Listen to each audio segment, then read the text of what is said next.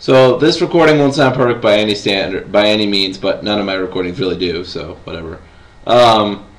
Something's wrong with the connection between the sound that my bass is producing and the sound the microphone is picking up. Like if I do a note really up high here, it picks it up really weirdly, as you'll hear in the recording. So I apologize when I go really high on the bass. It makes that sound. I think it's not my amp. I think it's the microphone, the way it's picking up the sound. It's probably too loud and too high of a sound for it to pick up correctly.